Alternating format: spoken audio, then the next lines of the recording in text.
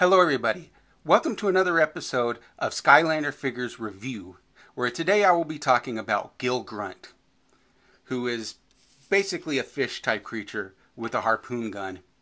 And you can see the art on the card. He's definitely got the fish detail to him. But let's look at the figure here and some of the things that you have on the actual figure itself.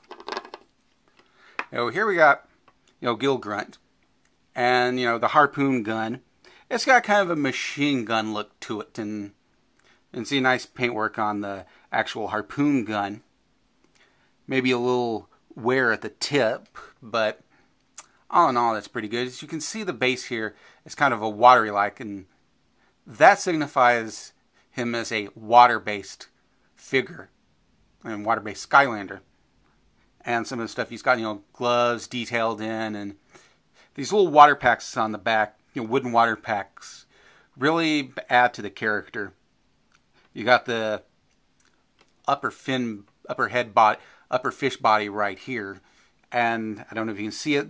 It has the scales like you would expect on a fish and the fins.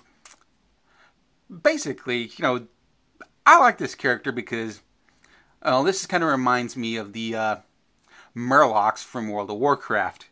Finally, I get to play a Murloc in a video game. A Murloc with a harpoon gun. Which in my books makes him pretty much awesome. And he's got these feet guard right here. All in all, this is another one of the ones that comes bundled in with the game. So this is one you'll be getting regardless. And as always, have fun and keep gaming.